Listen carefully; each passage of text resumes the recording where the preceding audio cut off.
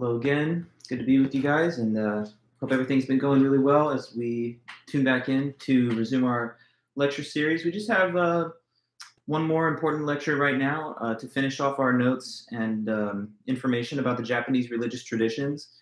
So I hope you've been keeping up with the lectures and all the different course material. Just a little reminder, please don't forget that the second essay assignment is due this week on Thursday by the end of the day, anytime at or before 11:59 p.m. Pacific Standard Time on Thursday. That's Thursday, May the 4th. So be sure to send it in to me and make sure that you don't miss that assignment. That's an important one. And then after that, we're just going to be down to one more thing, which will be the final exam. I'll distribute a study guide for that, just the same way that I did for the midterm. And we'll also have a review session that students are welcome to join if they are free on Zoom. But that's that. Also, I posted some materials for everybody yesterday to the Canvas, so make sure that you have a chance to go and read those documents. Those are just the files for the text readings, for the assigned readings, for the things that come after we finish our survey of the major world religious traditions. So the next little unit of the course and the last unit of the course is a survey of different arguments that have been written throughout history, which try to make the argument that God exists or to try and prove that God exists. So there's actually four big arguments that we're going to review in there. One is the ontological argument by philosopher and theologian St. Anselm. That's about 1,000 years old, so it's got a rich history and it's been discussed a lot over the last millennium. And then another argument that we'll talk about after that is the cosmological argument, which has very ancient roots. There are versions of it that are written all the way back into the ancient times before the Common Era. But we're going to look at a more modern written version of it from American philosopher Richard Taylor from 1963. And then another major argument for God's existence is known as the argument from design, sometimes academically referred to as the teleological argument. That one, there's a version of it that we will study written by British philosopher William Paley back in the year 1800. And then we're also going to look at one more argument after that, which tries to establish that it's rational to believe in God at least, and that is the Pascal's wager argument from 1660s, written by the French philosopher Blaise Pascal. So those are four lessons, and I distributed the four different assigned reading materials as PDF files so that you could simply read through those.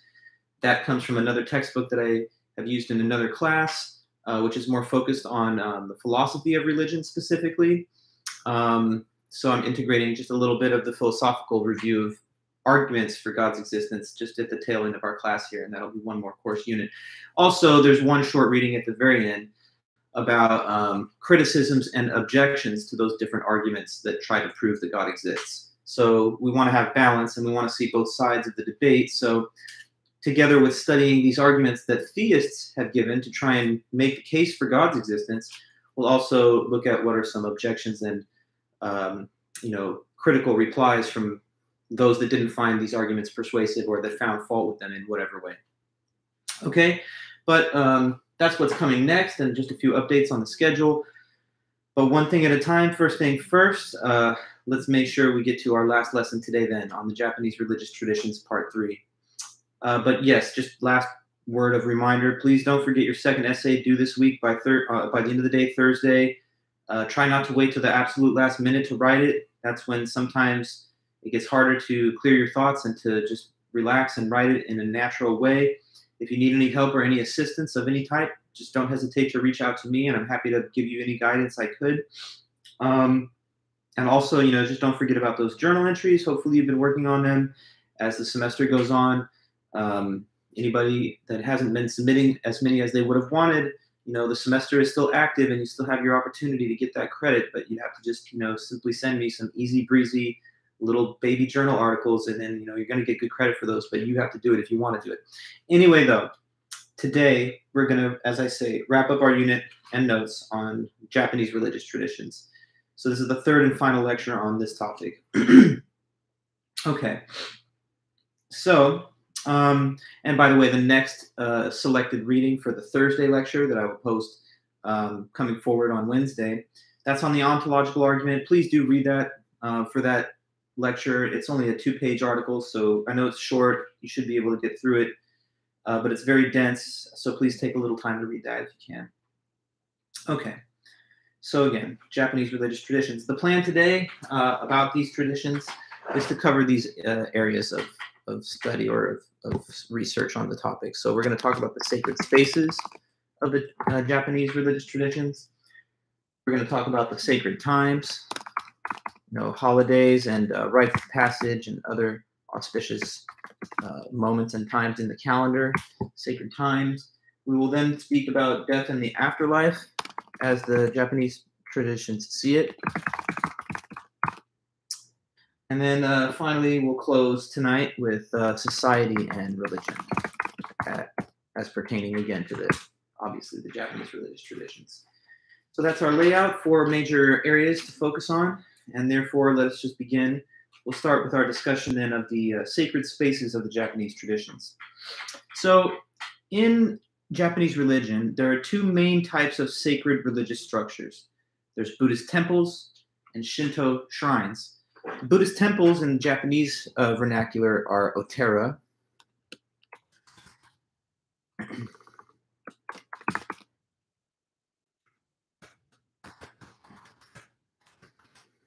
Okay, otera, Buddhist temple, and the Japanese word for Shinto shrines is jinja.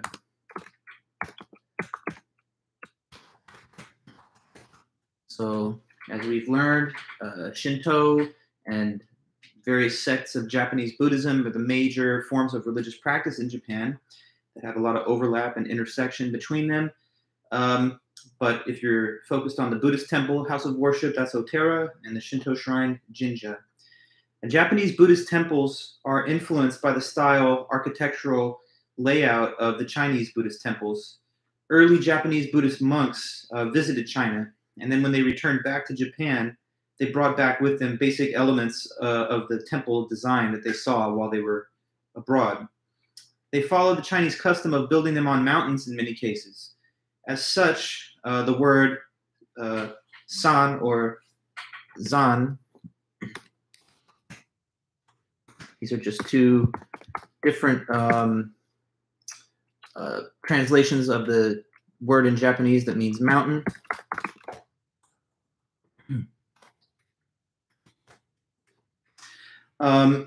So you'll often see the appendage san or zan attached to the end of the name of a Japanese Buddhist temple, even those that are not necessarily located on a mountain or that are on just level ground or at sea level, still often referred to with that extra appendage at the end as a way to sort of give honor to the Chinese influence that these Japanese Buddhist temples were inspired by. The Buddhist temples in Japan are often a complex of buildings, not just one. So sort of think about like a monastery, which is going to have an inner sanctum and a lot of different rooms for people to congregate or to worship or to meditate, or maybe even close to home analogy, like a college campus. You've got the various classrooms, you've got administrative buildings, you've got like a student center, a library. So many of the Buddhist temple complexes in Japan are sort of laid out in that way, a series of buildings, a campus, if you will, of buildings all focused around composing the larger enclave there of Buddhist temple worship and practice. So the main hall of the otera is called the kondo with the letter K. So kondo, that's just the main hall of the otera, which is the Buddhist temple. The kondo, as we're calling the main hall, has sacred images of the Buddha, or maybe not just Buddha himself, could be other Buddhas or bodhisattvas in Japanese terminology. There's also another area within the complex of buildings in a Buddhist otera. It's called the Daikoto.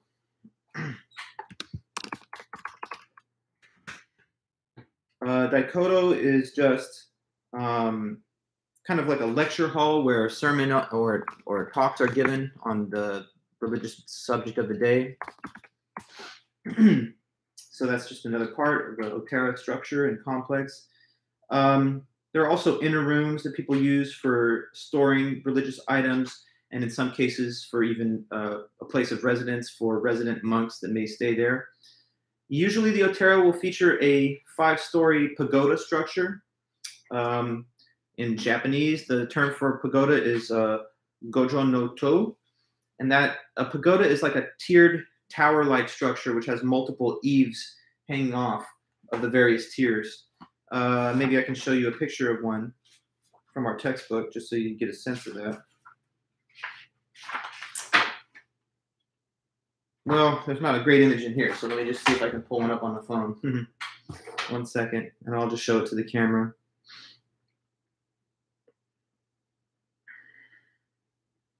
So yeah, you see the multi-tiered structure here with a number of eaves that extend outward from each of the tiers.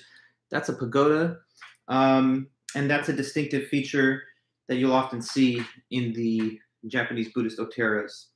The pagoda would house sacred relics, and it's originally based on the concept of the stupa structures that were from the original Indian subcontinent and their way of building temples to Buddhist practice. If there's enough land available where the Otera is built, then the complex would be surrounded by a nice garden. And these peaceful and tranquil gardens are sometimes themselves the site of religious importance as places to meditate or to quietly sit and reflect or contemplate life. Especially in Zen Buddhism, there are many such gardens. And I think these gardens are a good way of thinking about that element of Zen, which says that we need to meditate deeply and reflect. That's a better way to get to enlightenment than to use just logic and rational thought and the way of knowledge. Okay, so Zen is famously skeptical of the power of reason and language to articulate the deepest and most fundamental truths. So putting yourself in a nice natural setting where you can simply contemplate the natural beauty of a garden-like system and structure around you is, I think, revealing about the standpoint of the Zen Buddhist practice. Now, one of the first Japanese Buddhist temple complexes, and most well-known, was originally built in 607 ACE by what some call the founder of Japanese Buddhism, that's Prince Shotoku. And this complex that he built, it's a temple complex near the city of Nara. It's thought to be the oldest surviving group of wooden buildings in the whole world. And this complex has been designated a national treasure by the Japanese government. So that's, I guess, another notable fact that there's a Prince Shotoku built ancient Japanese complex, Buddhist complex, the oldest surviving group of wooden buildings in the world, and it's one of the holiest sites in the Japanese Buddhist culture. Now, Shinto sacred houses, as we said, are called jinja, and those are shrines. They're usually a complex of many buildings as well, and they're almost always located in a natural setting, like so somewhere where you can see nature and unspoiled by the advances of technology and urban life. The oldest jinja were just open air spaces with no real architectural buildings present. They would simply just be in a natural area surrounding some auspicious natural object, like maybe a tree or a stone or a waterfall. But now and over time, architectural elements were developed to, give a place for people to congregate within and to worship or pray. Shrines with a roof, for example, start to become a common thing in the Common Era, around the year 0 in our calendar. Many Shinto shrines involve worship and veneration of deities, including the rice deities. And some even take on the physical appearance of the storehouses for grain and rice. And that sort of reminds us again of the supreme importance attached to the harvesting of rice in Japan's history as a staple of the diet that was mastered in pre-modern times, and of course gave people sustenance and the ability to survive and build more advanced civilizations over the millennia. The two most ancient shrines in Shinto are also the most sacred and holy. Those are the Ise shrine, Ise, and the Izumo shrine. So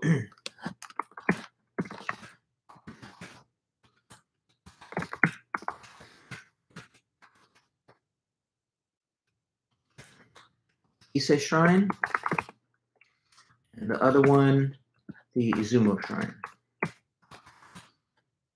So let me just tell you a little bit about both of those. The Ise Shrine is fascinating, I believe. It's been a destination for Shinto pilgrims for over 1,000 years. It's actually a large complex of shrines that are located near the coast southeast of Nara, Japan. The holiest place in the entire Shinto religion is its inner sanctuary, which is known as the Naiku. So Naiku is just a Japanese word for the inner shrine of a Shinto temple. And the inner shrine of the Ise Shrine, so the shrine within a shrine, you know, the holiest part within it, is dedicated to the sun goddess Amaterasu. That's the highest god, the highest kami in the Shinto pantheon, the goddess of the sun. So, you know, in the holiest Shinto shrine that people have gone on difficult pilgrimages and journeys to for over 1,000 years, when you get to the inner sanctum, the Naiku, you would see the sacred image of the sun goddess, the highest god in Shinto. There's also the outer shrine, which is called Geku. Okay.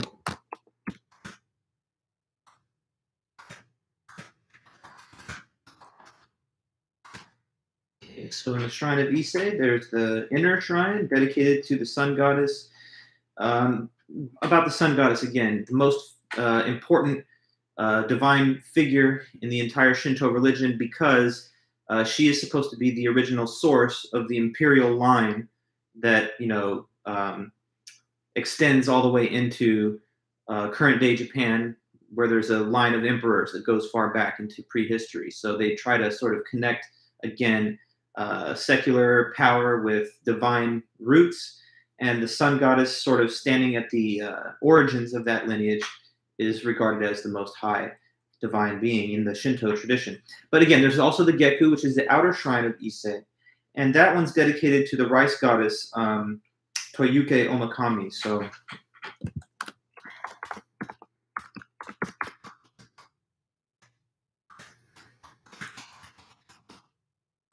the Ise Shrine is fundamentally a shrine to these two major important deities in Shinto, the sun goddess Amaterasu, and then the rice goddess Toyuke Omakami.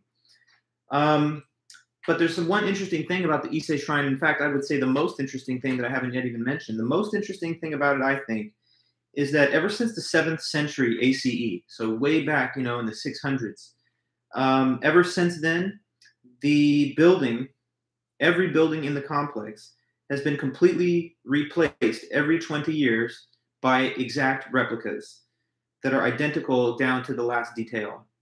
Meaning that, you know, say there was like, you know, one major building that's part of the shrine, after 20 years is up and that cycle of time ends, they slide in a replacement for that building, which is an exact copy of the old one. So this is a shrine complex where all the physical buildings are constantly in a state of renewal. With each new generation, replica down to the wooden nails and everything is perfectly replacing the old buildings. So Ise is always being new. It's always renewed, but in the same old style. So it's sort of like at once old and new. You know, it kind of has that interesting dual quality. And that even has religious importance, because it's believed within the tradition that this process of renewing the buildings causes the sun and rice goddesses to acquire new vitality with each renewal of the sacred shrines built to them. And that is supposed to help ensure the continuity of the imperial line of Japan, but also the continuity of the successful harvest of rice. So those two things are thought to be absolutely essential for the survival and continuity of Japan and its people. So this act of religious renewal of the shrine is supposed to be somehow indirectly serviceable to that goal. When a 20-year cycle is nearing its end, the new replica buildings are built and they stand right next to the old ones. So for a brief moment of time, both are present in the same space. But before they take down the old building, they first transfer the sacred images and sacred iconography from the old structure into the new ones. And that's done in a very formal ritual manner. It's ritually transferred by official Shinto priests into those new structures. Once the new structures are housing all of these important relics, images, and icons, then the old structures are removed. But even when they're removed, the old structures are still honored and respected. They're not just burned down or turned into dust. They are disassembled, but the pieces of them are thought to be infused with the power and the essence from those two goddesses. So the pieces are then redistributed and sent to various shrines throughout Japan and built right into the walls of these lesser shrines.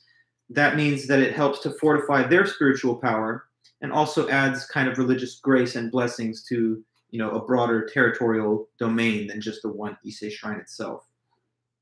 So I think that the Shrine of Ise is interesting for one reason, among many. One of the reasons that I think it's interesting is because it reminds me a little bit of a philosophical thought experiment that is often discussed when people study metaphysics and philosophy. This is an example, just briefly, called the Ship of Theseus.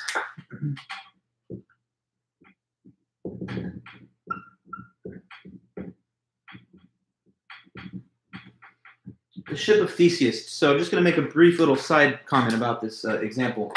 So imagine there's a ship that's made out of wood, and kind of like the Ise Shrine, it is going to be completely rebuilt plank for plank by identical wood, okay? So we take one piece of wood out of the current Ship of Theseus, we replace it with a new plank of wood, and we do this gradual replacement until all the pieces of the ship that were old are no longer forming that ship, and it's been replaced entirely by new pieces. Here's the question: is it the same ship? Or if it's not, then when did it stop being the first Ship of Theseus, and when did it start to become the second one? Can it survive the replacement of all of its parts and still be called the same ship? That's an interesting question. It's sort of almost related metaphysically to the fact that, like, say, a human being's body, all the cells in that body are completely replaced, say, every 7, 8, or 9 years, something like that. So that means that in your lifetime, you've already exchanged all the physical particles that you had when you were born, and you're no longer got any of the same, at least physical material or mass, but yet you're the same individual. So it kind of presses us to think about conditions for persistence and identity over time. Is it the same Ise Shrine as it was 50 years ago? Or does the replacement of the wood in the same standing position with the same architectural elements and, purpose for being there, does that make it be the same thing? So is physical identity necessary for identity over time? Is that a requirement on a physical object, or is it only a requirement on physical objects and not on human beings that have consciousness? I don't know. It's just interesting food for thought. Maybe I'll make one last comment on it before I move on. Suppose that you took the planks of wood from the old Ship of Theseus that is being replaced, and then you rebuilt it in another area with the old wood. So the Ship of Theseus is plank by plank replaced one at a time. Do you want to say that the old wood that's standing in another location is the original ship? Or do you want to say that the same ship that's never left the harbor, because it was a piece-by-piece replacement, not just all at once, that's the same Ship of Theseus? I don't know. Now we have a sort of, decision to make between which one is the closer continuer of the original. Or does the question not even make sense and neither one is original to the beginning? Or did the ship never exist in the beginning? No, these are puzzling questions about logic. But anyway, just a little interesting color and food for thought, but we can move on from that example now and get back to our lesson on these Japanese traditions. Okay. So the other most sacred jinja in Japan, that means Shinto shrine, is the Izumo Shrine that I mentioned above there. The Izumo Shrine is located in the Izumo region of Japan's southwest, and it's dedicated to Okuni Nushi. That's the kami that's known as the Lord of the country, or the God of the country. So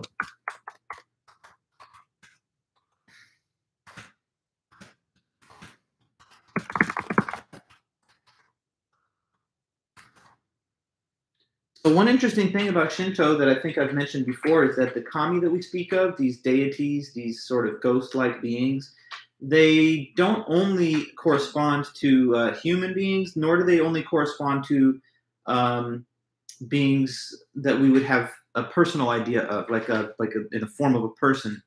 They can also be souls or ghosts of places, of times, of countries. Like for example, Japan can have a kami of the country, and that's Okoninushi.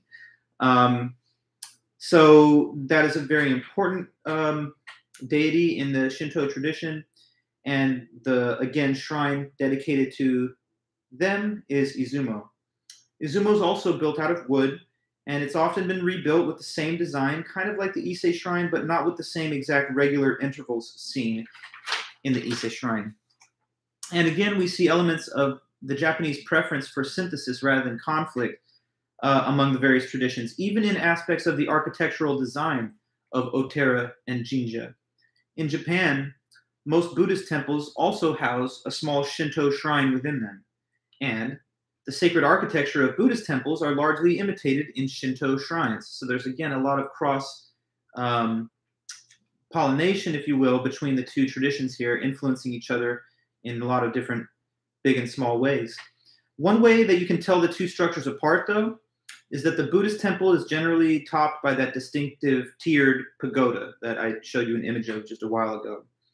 For the Jinja, its most distinctive architectural element is this ceremonial gateway that people would see as they approach it.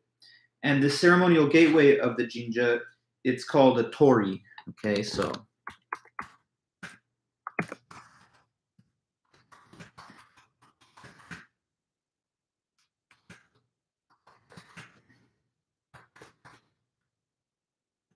okay, ceremonial gateway, that's the so-called torii. The basic structure of it is a pair of posts that are topped by two crossbars. Okay, so you got a pair of posts topped by two crossbars, and the one crossbar extends farther out than the other. So actually, there's a picture of one. This is a famous floating ceremonial gateway to the shrine of Itsukushima on Miyajima Island in the Bay of Hiroshima. So you see here that distinctive gateway type structure, two posts, and topping the post you have two crossbars where the top bar is longer in its extension. Now that torii type structure has a religious meaning as well. The torii is supposed to be a symbol of the border between the impure, worldly, secular reality that we live in, and then the sacred and sanctified divine realm that is within the shrine. So when you pass through the gate, it's supposed to sort of represent you being cleansed of all the impurities of the outside world and entering into this sacred sanctum of religious importance. Once you're past that torii, the main building in the Jinja is the main hall, which in this case is known as the Honden.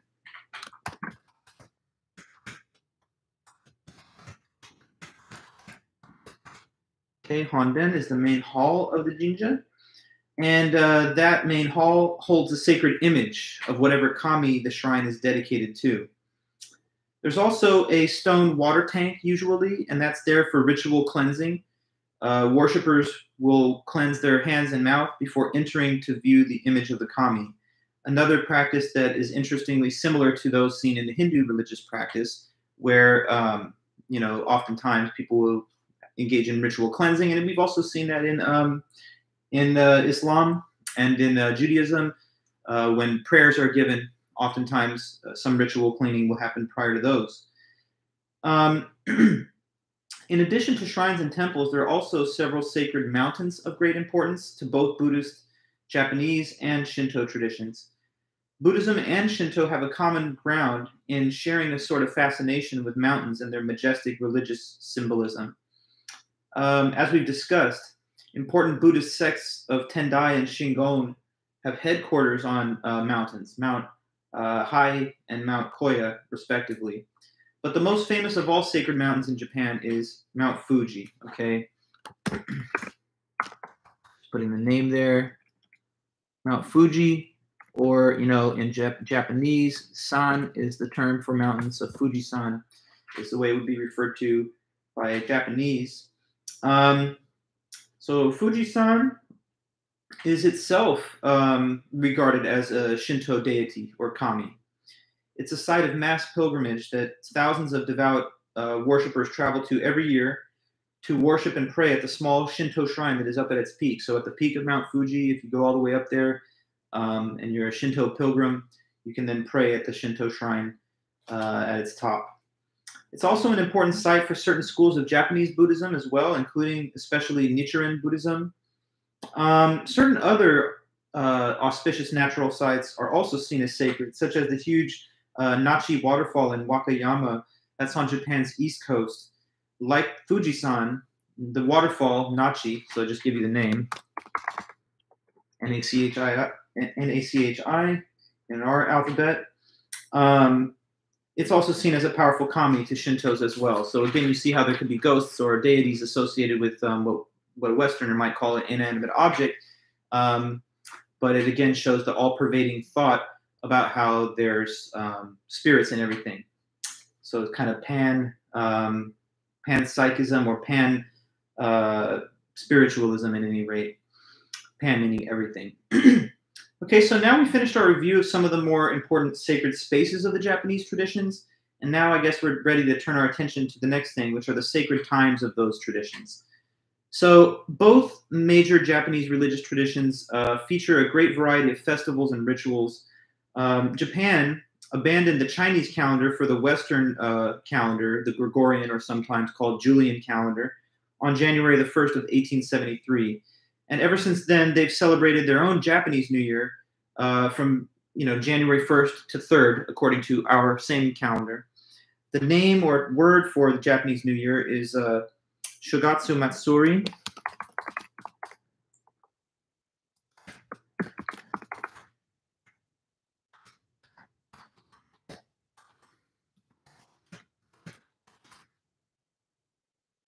Okay, Shogatsu Matsuri happens from January 1st to 3rd, and it's Japanese New Year.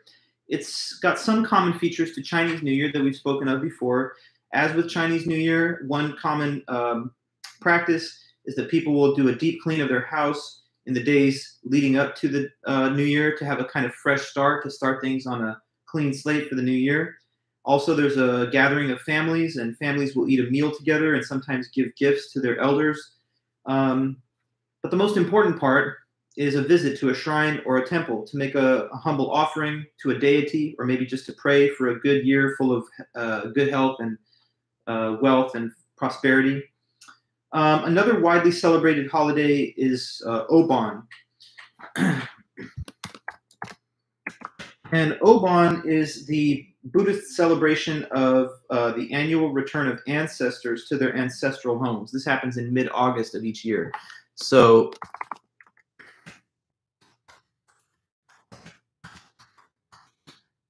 it's the festival of ancestral return.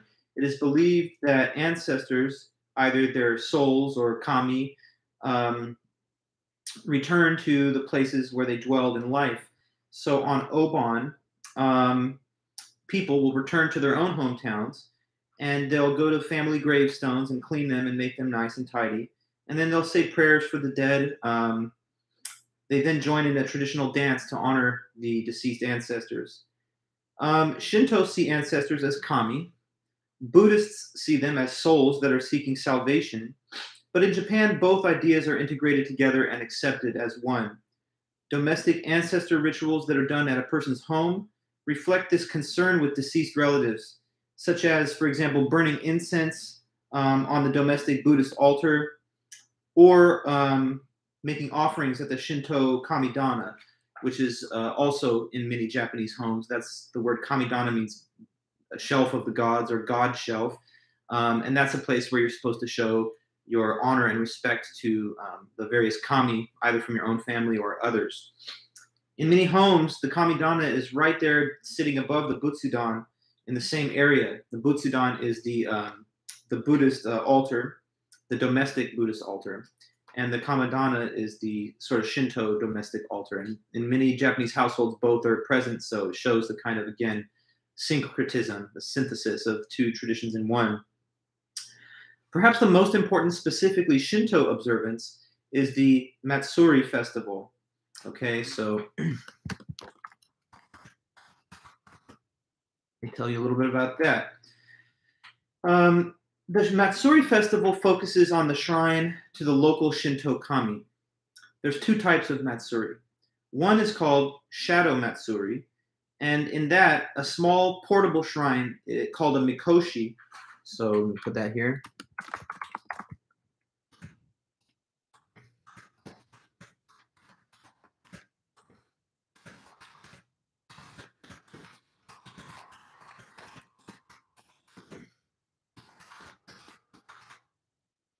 Okay, so it's like a little miniature-looking shrine structure, and it's paraded through the streets by various worshippers and Shinto devotees. Um, and it doesn't contain an image of the kami. This is actually to show reverence to the shrines themselves. The mikoshi is empty, that's being paraded around, with no image of a kami inside of it. But then the second Matsuri is known as the Big Festival. In Japanese, the term for that is Tasai.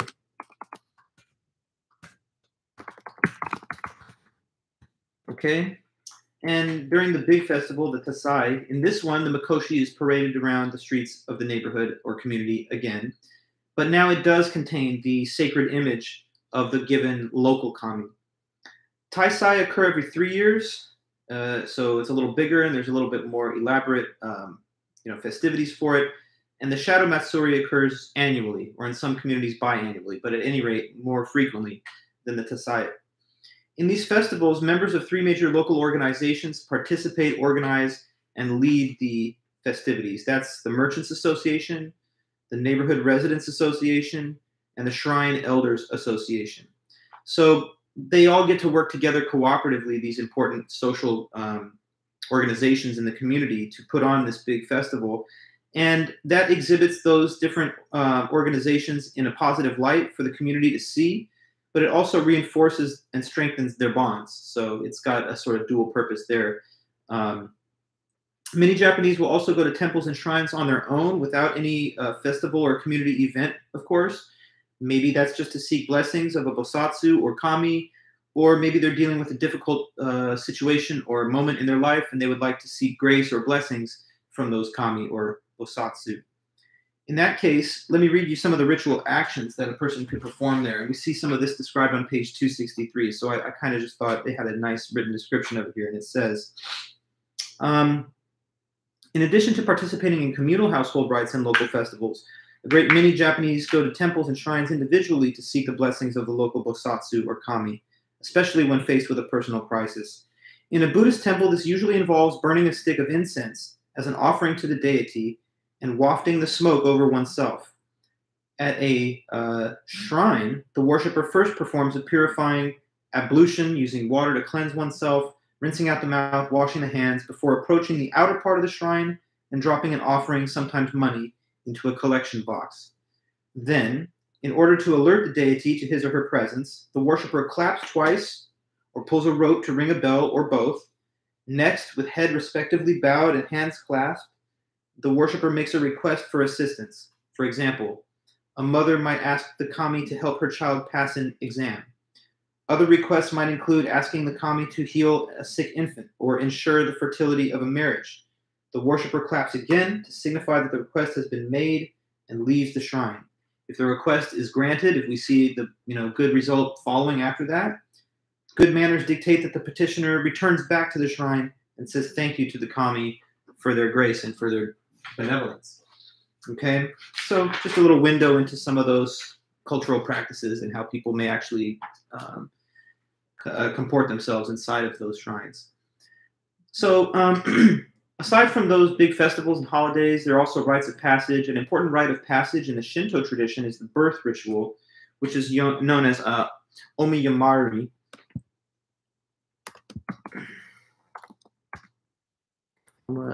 Omiyamari. And that translates directly as honorable shrine visit, but it's actually just a given name for the birth ritual. So say a baby's born. After a few months, we take the infant, the family members, the parents will take the infant to a Shinto shrine, and the baby will basically be purified by a Shinto priest. extended family may attend the ritual as well to kind of welcome the child to the world and the community of the Shinto tradition. The ritual purification that is done for the child is oharai.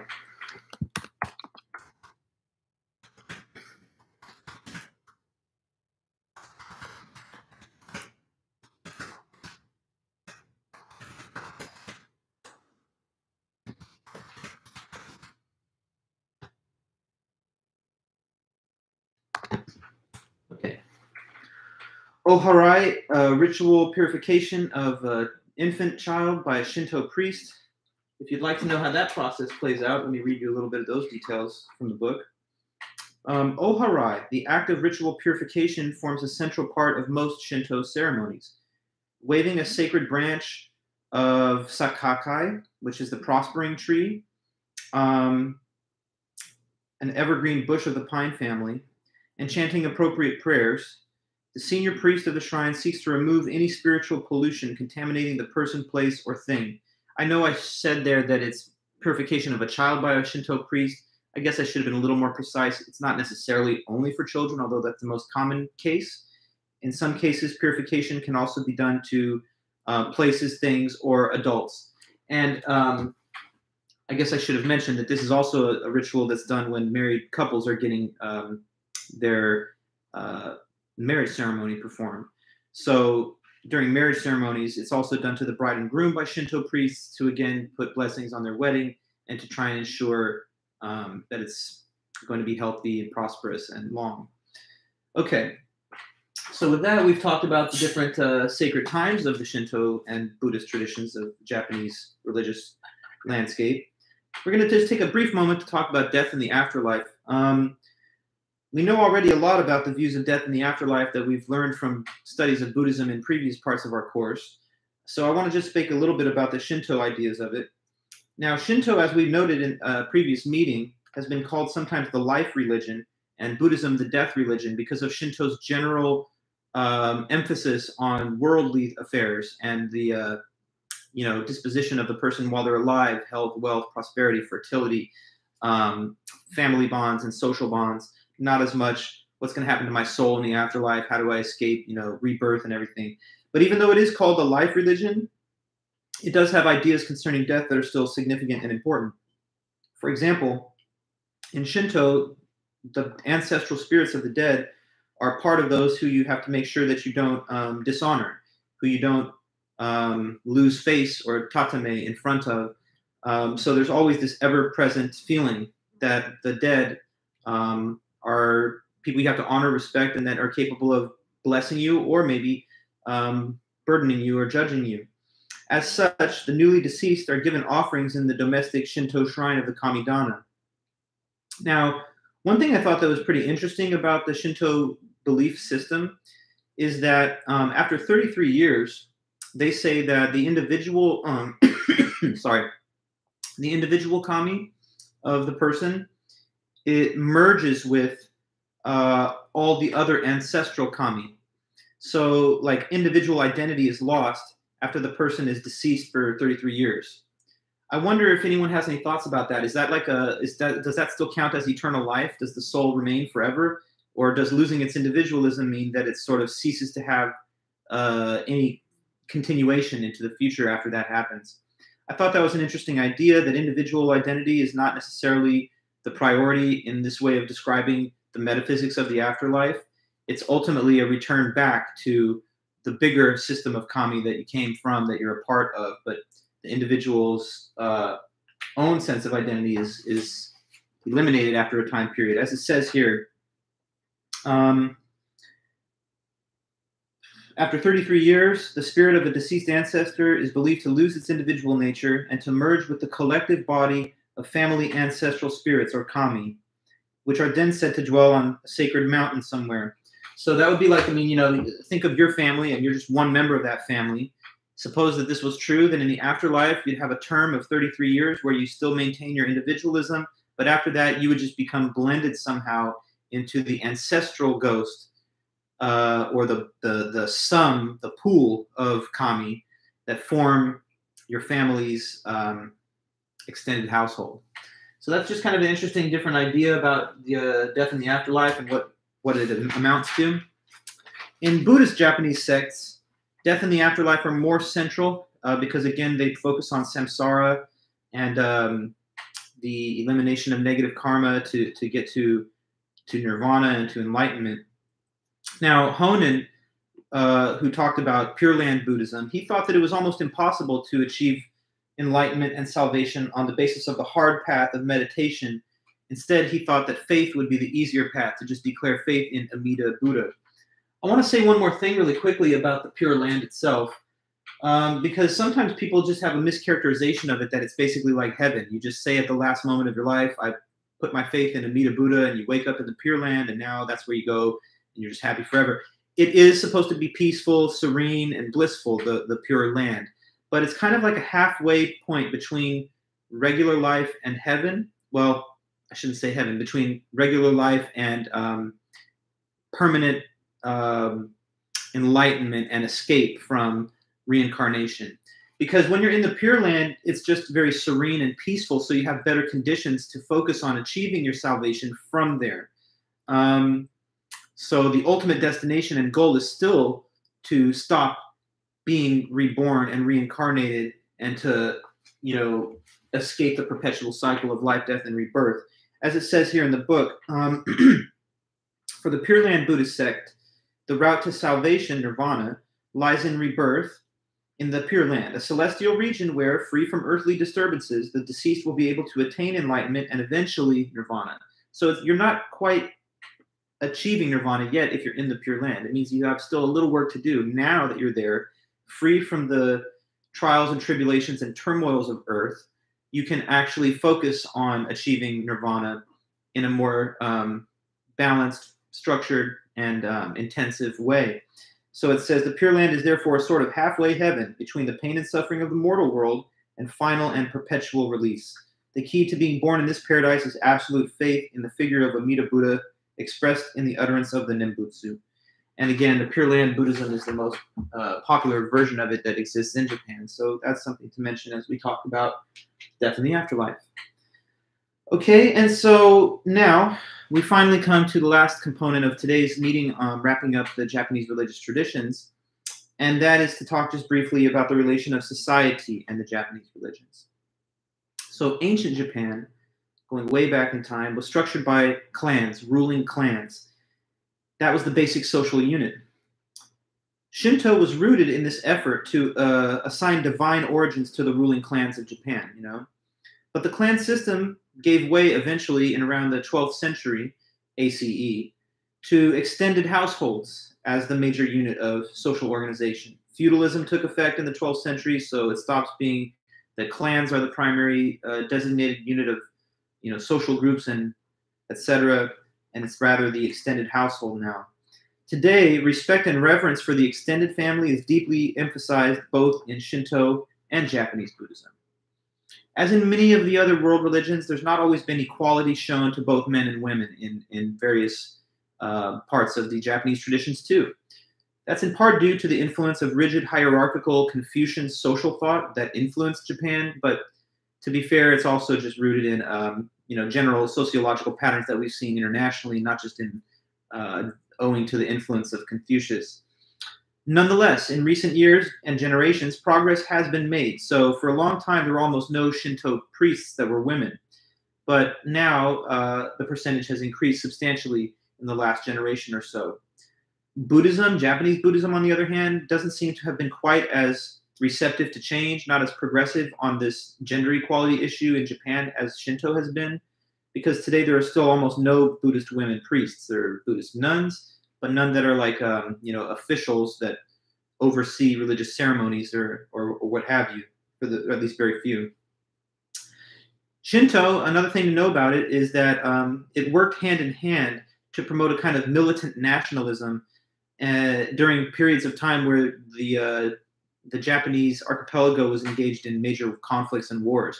As you may know, unfortunately, Japan aligned itself with the Axis powers during World War II and attacked the United States at Pearl Harbor, causing the United States to retaliate with atomic bomb attacks on Hiroshima and Nagasaki, which vaporized and killed, hundreds of thousands of people in a mere matter of seconds. And that was way back in 1945, dropping 2 atomic bombs on major cities in Japan. It's never happened again that the atomic bombs have been used in war. But once was enough. Probably everybody saw the destructive power for those. Maybe once was too much to many people's judgment. There are always going to be moral questions about whether it was truly necessary to use those weapons. But again, I'm talking to you about it only because in the Shinto religion, there's this linkage between the current imperial court and the ancient kami that are their divine ancestors. And so there's kind of like religious fervor, therefore, associated with absolute allegiance to and support for the ruling powers that are the imperial powers. So part of that kind of like really potent version of nationalist thought was used to help mobilize and organize military efforts when Japan was engaged in war in, say, World War II. But after the tragic results of the nuclear attacks against Japan, they made major changes to their social fabric. They created a new constitution that came into effect in 1947, 2 years after the bombs were dropped. And in that constitution, they stipulated that there could be no state involvement in religion. And so Shinto was kind of demoted from its position of centrality that it had enjoyed for sure during the earlier generations, and especially in the Shinto revival that happened in the late 19th century and then on into the 20th century. Many people thought, oh, Shinto is partially to blame for the kind of nationalistic fervor that led people to make decisions that ultimately ended up in these highly destructive attacks being waged against Japan. So a lot of people talk about willingness to die for the sake of the war effort, kamikaze fighters, which kami means ghost. Kamikaze actually means divine wind. It originally is rooted in a typhoon that was said to have prevented invading armies from defeating or conquering Japan. But the kamikaze method of attack is, most Westerners think of it in terms of people flying planes into military targets knowing that they would die in the process, but doing it to be more effective fighters, Well, anyway, some people thought in the West that this absolute dedication to the emperor and this willingness to die for the sake of the war effort demonstrates a dedicated enemy that will not surrender unless they're forced to reckon with a possible existential threat to their country.